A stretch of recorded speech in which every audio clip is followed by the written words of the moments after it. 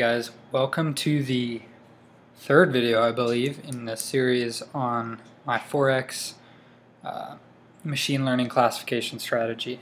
So in this video we're going to be continuing on where I left off, and so in the last video we just did getting data and plotting it. In this video we're going to start to create financial feature functions that we will use as feature inputs to a machine learning classifier. And a couple of them are, as an example, you can see here on the bottom. Now, these are the total functions that we're going to be doing, all of them. So we got the momentum, stochastic, Williams, price rate of change, and all this other stuff I'm going to go over later. It's going to take a lot of time, so these next couple videos are going to be probably the most time-consuming ones that I make because they are the most intensive parts of this whole process. So here's a quick timeline of the next couple of videos. They're all going to take a while, so I've broken them down into 4 videos here for you. So on the first one, the first 2 videos, the third and the fourth one, and we're on the third one now, we're going to be covering some difficult functions. So the Heiken Ashi Candles in this video, and the next video we'll do the Fourier and sine series fit. In the 5th video we will do the Williams accumulation distribution, and that's a kind of challenging one that will lay down the general structure for creating the rest of the functions. In the 6th video I'll pick up with that general structure, and we will quickly and briefly, I'll do some like fast forward magic, and we'll get through all of the functions. With that being said, let's dive right into creating the Heiken Ashi Candles. So the Heiken Ashi Candle is a improved candlestick that attempts to capture more of the momentum apparent in price change. So this is what they look like, and they're really actually not that hard to create, and we can create them from existing OHLC data, or open high-low close data. So these are the equations that we're going to use. So you'll see that the Heiken Ashi close is just the average bar of the current bar. So open, high, plus low, plus close, divided by 4. So that's the average. And then the open will be the previous Heiken Ashi open plus the previous close divided by 2. So it's the average of the Heiken Ashi, the previous Heiken Ashi open, and the Ashi close of the previous bar. And then these two, the Heiken Ashi high will be the maximum of the current high, the current Heiken Ashi open, and the current Heiken Ashi close, and then the low will be the minimum of the current low, the current Heiken Ashi open, and the current Heiken Ashi close. So one problem that you may see here is that for the Heiken Ashi open right here, when we go through the first time, we don't have the previous Heiken Ashi open. So what do we do there? Because we don't know what it's going to start at. And the solution, there's a couple different methods you can use, but the one we're going to use is we're going to use as the first Heiken Ashi open, we're going to use it as the same Heiken Ashi close from the first bar. And so what will happen is that because this is an iterative process by which we loop through and go through each open, high, low, close piece of data for each piece of time that we have. So it's iterative, and the Heiken Ashi open will converge on its actual value through time, and it actually converges after like 5 or 6 iterations. So it doesn't matter. We could even start it at 0 if we wanted as the first one, but it's a closer approximate to just use the Heiken Ashi close. So we're going to go ahead and get right into it. I'm going to hop over to PyCharm. So the first thing you should do is, we made this in the last video. What I've done here is I've just kind of structured it out. So the first block here, we loaded up our data, create the moving average. Again, we did this in the previous video. And then in this video we're going to get our function data. And by the way, this file is called tester, because what we're trying to do is test our financial function that we're creating and plot it. So, and then the plot here. So I'm actually going to delete this. So in our last video we did the candles, the scatter of the moving average, and then the bar chart of the volume. In this video we will do go.ohLC OHLC again, but this time for the Heiken Ashi candles, so we can compare the difference. So if you followed the last video, you should also have all of this set up. I just like restructured it to make it better. It's easier to see. Alright, so now go ahead and create a new file called feature functions. This is going to be a master file of all of the financial functions that we're going to make, that we're going to use to import. So as you can see over here, I have from feature functions import all, which is that asterisk. So we're going to create functions in here that we'll access later via another script. So the first thing I'm going to do is go ahead and import all of the dependencies that we're going to need for this project. And I'm just going to fast forward through this part. Okay guys, so these are all the dependencies we're going to need. Right away you're probably going to notice, like, why am I importing this optimize warning in the warnings module? And that's because later on we're going to hit some warnings in some of our functions that we're going to want to continue our script running without letting those warnings hang up our program. So that's why we have those. And then another thing you might notice is that I imported some packages from Matplotlib. And I know I kind of went on a rant about how I don't like Matplot, but for this, I do. There's some things that I like about it that we're going to use. So let's go ahead and get right into it, into creating the candles. So I'm going to create a class, and this class is going to be used to store our results from each function. And there may be a better way to do this. I'm not super familiar with classes. So we're going to call our class holder, and I'll just put 1. So, and then later we'll do something like this. We'll just say results is equal to holder, like that. And then we'll be able to, like, we'll say results dot something is equal to whatever. So that's what we're going to do later. It's just an easy way for me to store attributes into a class without really doing much work with the class itself.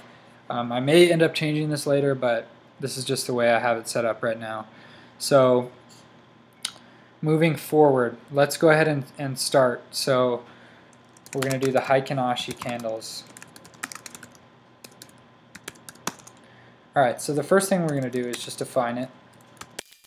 And for the inputs to the function, we're going to put in prices and periods.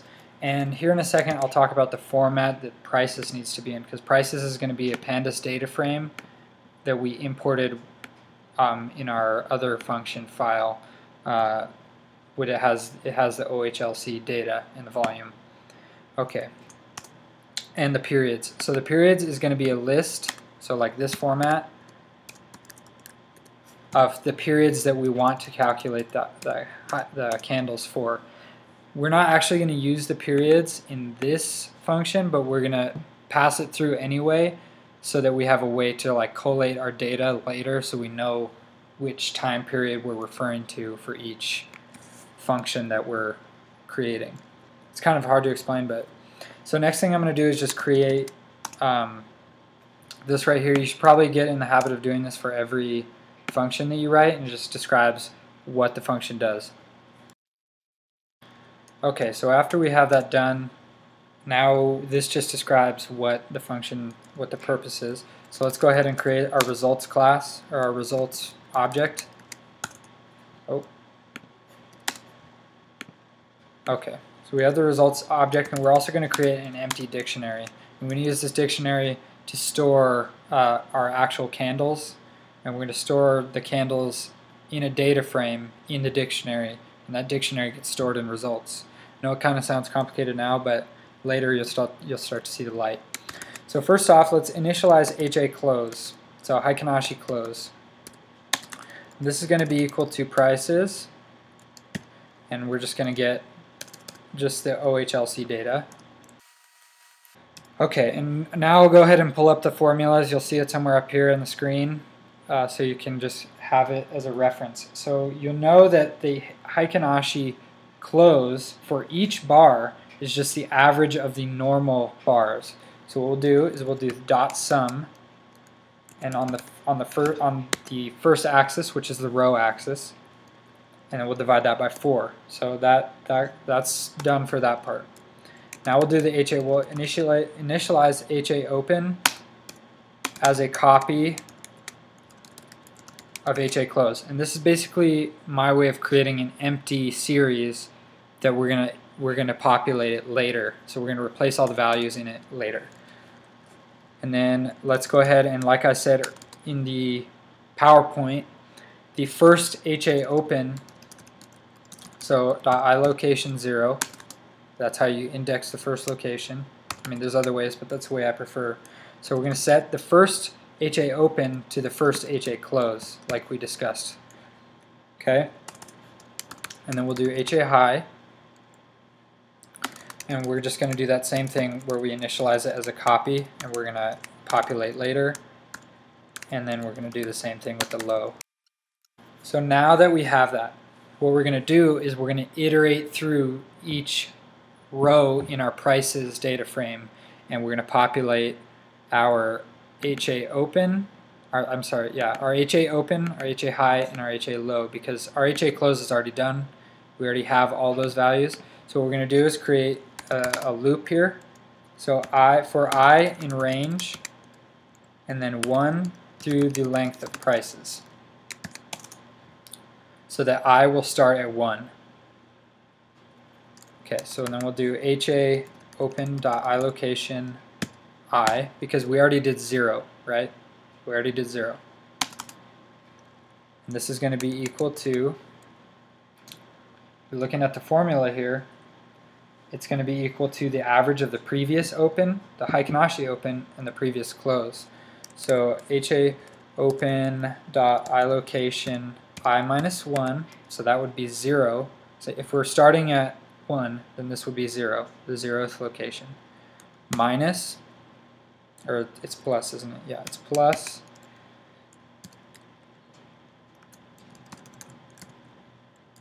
Okay, and then we'll do HA high.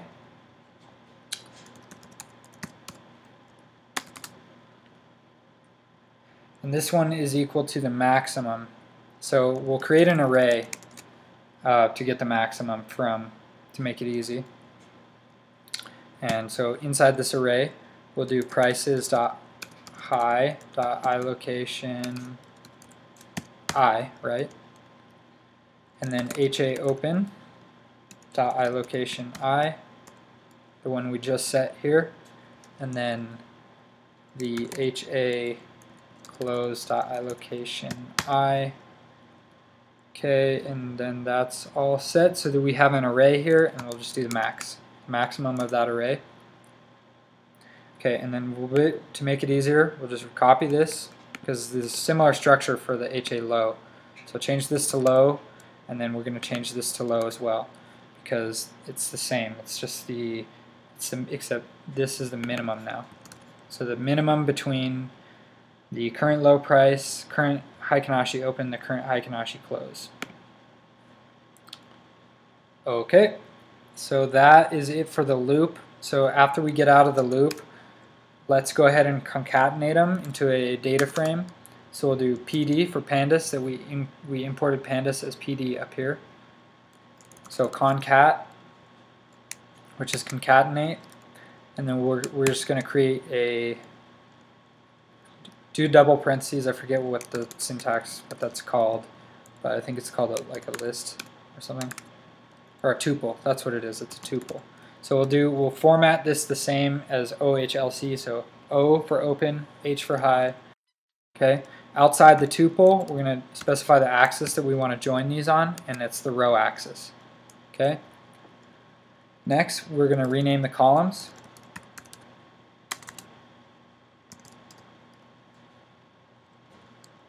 And we're going to name them this up here, so let's just go up here and copy this to make it easier. And I'm just doing this as an insurance in case the column names get changed in the process. So after we rename the columns, I'm going to put an optional thing in here that sometimes we might need and we might not need it. Sometimes there's an issue with the data frame index depending on the method or the format of our prices data frame that we're using as an input up here. So depending on the format, later on we may decide to change the format and we may need this line, but we're just going to comment it out for now because we're not going to need it. So we're going to do drop level 0, and I'll explain that later if and when we need it. Okay, so now that we have this dictionary, let's go ahead and create the dict, and then for periods 0, so because we're only passing one period, and I'll explain why I format it like this later. For right now, just do it anyway, or find your own way of formatting them. But there's a way later by which I loop through and kind of organize all the features, and this part is essential to that. And then we'll do results.candles.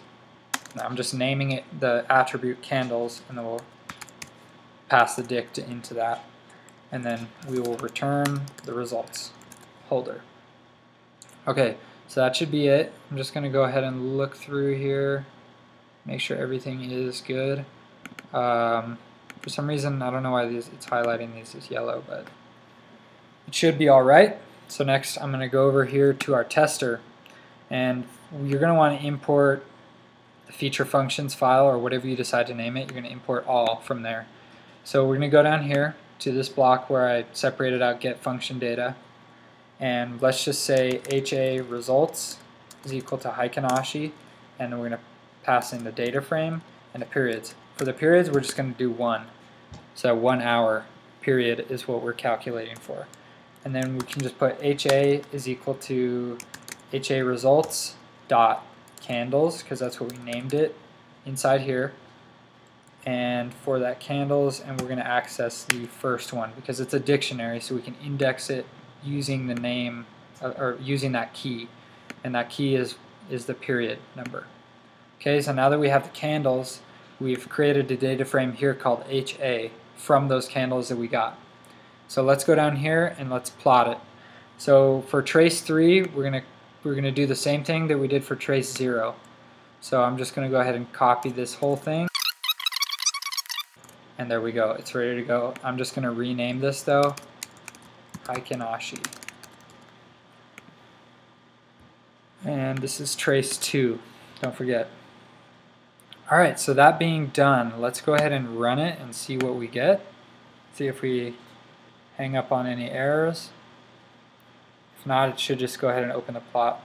Okay, let's see here. Okay guys, I realized the error here, and I think that it's that we have too many parentheses. I don't know what I was doing here. So you should only have 2. You only need 2 to index a data frame by the column names. So I think that being changed up, we'll just run it again and it should be okay. There we go. So it's going to automatically pull open our nice plotly plot. Alrighty, so another thing I want to show you guys that I did here is that in the tester I indexed the data frame to be only the first 200 values, and I did that so that we could see the candles better. So here we go. Here are our normal open, high, low, close candles that are kind of sporadic. You know, you can't really follow what's I mean, you can follow what's happening. But with the Heiken Ashi candles, it's kind of easier to see the momentum in the market.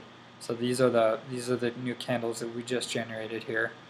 So as you can see, like on a upward push or a downward push, like this one where we have several green ones where reflecting kind of like the noise in the signal.